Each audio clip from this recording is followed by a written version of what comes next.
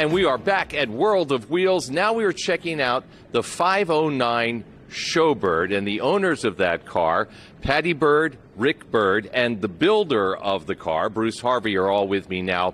We need to start with Patty, though, because the truth is, folks, Patty wrote all the checks. So tell me about the process, Patty.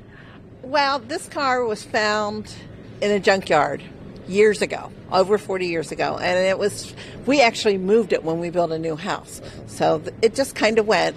Bruce saw it when he brought another car we had home, and they did this partnership, and this is what you have.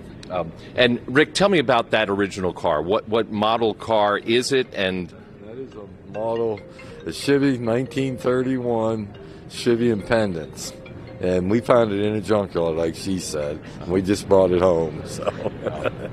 And Bruce, when you got your eyes on this thing, to you it was, I don't want to put words in your mouth, but it was essentially a blank canvas, and you wanted to get after it. Yeah, we wanted to change every panel and do a bunch of stuff that's never been done before, and that's what we tried to do with this car, and I think we pulled it off. And Caleb's going to start showing a little bit more of the car as you and I talk, Bruce, but tell us about this Riddler Award. We talked to another competitor who was one of the finalists, but it's got to be like this top secret thing. Nobody can know what you're doing. Oh, yeah, you got to keep it undercover, but it's been a dream of mine for 30 years, and to actually, make it happen, that was so real. I mean, it's unbelievable.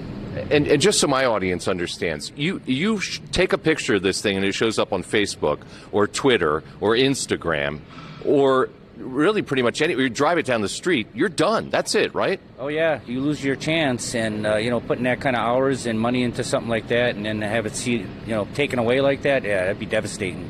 And as we're looking at this car, are there particular things about the project that you're proud of? Everything about it. It's all one-off stuff. I mean, we started with the roof. It's got the dip in the roof, and that's something you never see on a coupe like that. And it follows through the trunk. And the twin turbos, they look like they're in the car. Hand-built scoop, hand-built. All the parts on the car are pretty much all one-off.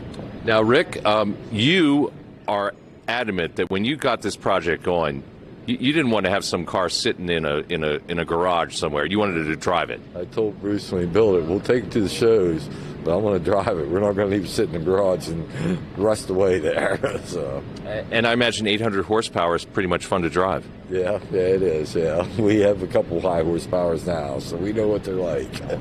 Rick is understated, but folks, 800 horsepower, booyah!